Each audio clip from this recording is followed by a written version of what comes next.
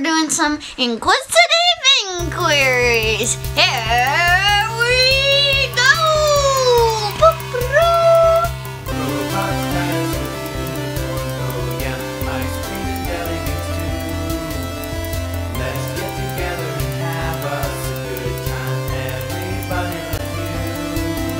Amanda Spellman asks, if the moon was made out of cheese, what kind of cheese would it be?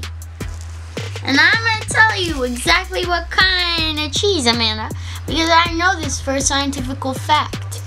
Gouda cheese. The moon is made of Gouda cheese because the moon is so Gouda to you and to me, and makes the oceans wave and say hello, good morning, and goodbye.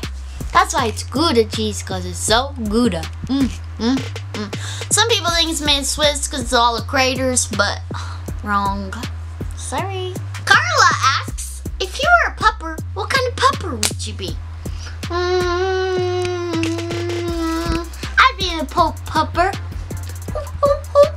I'd be a Pope pupper because I think I look like it.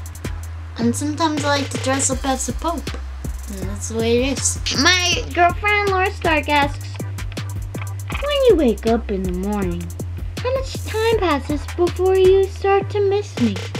Well, Laura, no time passes because I miss you 24/7 when I'm not with you. I dream about you, girl. I dream about you. Dun, dun, bum, bum, bum. Laura, ho, ho, ho. Ben asks, why is a raven like a writing desk?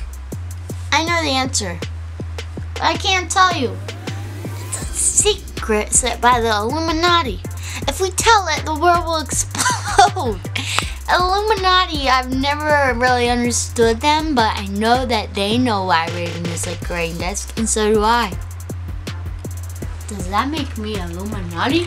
Oh no! Cut! Don't put that in! Don't put that in! Thank you for letting me answer all those beautiful questions. If you ever have any questions ever, feel free to ask me, and I'll answer maybe someday. So,